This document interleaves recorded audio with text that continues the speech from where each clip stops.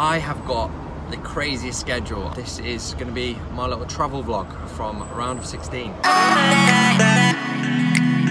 I'm on the way to Moscow airport. I'm flying to Kazan and then coming back to Moscow, going to Samara, back to Moscow again. Let's do this.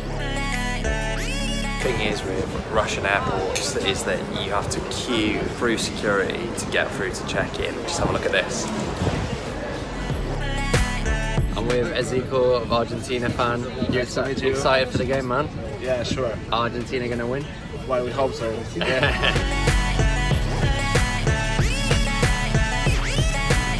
It's so sunny here in Kazan, so hopefully that will reflect tomorrow for Argentina-France. Super excited now. Just checked into my hotel room. The air conditioning is broken. Got these two guys trying to find out the situation. This could be quite comical.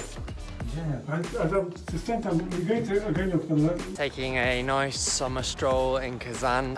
My internet doesn't work and my plugs are too high a voltage, so just nearly electrocuted myself. The highlight of this last 16 of this World Cup has to be Kylian Mbappe and that incredible run. They say he ran at 37 kilometers per hour on that run. Wow, just wow, Kylian Mbappe. Someone has said to me before the World Cup, you'll be in Kazan airport after the first game of the first round of 16 at 12:30 at night after watching Argentina versus France. 4-3 to France. You're going to watch one of the best games of the World Cup potentially ever, and you'll be eating a chocolate ice cream. I got a pretty good deal. It is 4:10 in the morning. Sun is rising. Russia, Spain tomorrow. Round of 16. Flashing it. The best was when Russia upset Spain on penalties and the Lushniki went crazy. Wow, this round of 16 has been absolutely incredible. Russia versus Spain. Who would have ever said that Russia were going to beat Spain? I've just been in Moscow Fun Park. I'm absolutely drenched, but the fun celebrations have been insane. Today is Mexico versus Brazil. I'm really looking forward to seeing the Mexicans, Brazilians. They're in there, I want to win. So it's 2:15 in the morning, just got to the airport, and as you can see, it's so busy here. But Moscow is 24 hours, non-stop World Cup fever.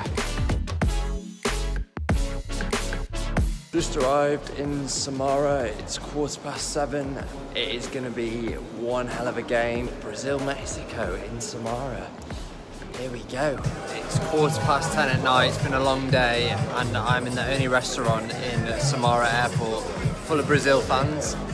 But yeah, good day. Shame about the Mexico fans having to go home, but there's always going to be one of them. Belgium, Japan is on. Belgium have equalised, and it's now 2 each with about 5 minutes to go, so they're going to be hoping that Japan can sneak this one for an easier tie. One of my highlights of the last 16 was definitely Belgium against Japan, because it was just so unexpected. Japan going 2 goals up against the favourites, one of the tournament favourites. Heartbreaking for Japan though, stoppage time winner from Nasser Chadli. Belgium have just scored and the Brazil fans are not happy at all. They know that that's their next opponent. Look at this, hands on their heads. They're not happy at all. 26 hours ago, I was awake for Brazil versus Mexico. I am now back in my hotel room. It's 3 AM. It is England-Colombia at 9 o'clock tonight, so I need to get some sleep because it is going to be one big game. Obviously, England win a penalty shooter. That's a major highlight, but for me, the big one for me was Edinson Cavani's goal, his second goal against Portugal for Uruguay in Sochi. I was sat right behind the angle of the ball, and you could see how he opened his body, curled it past the goalkeeper. Fantastic goal, great goal. I just hope he's fit for the quarter-final against France. What a round of 16. What a few days. It's not over yet though. On to the quarter-finals.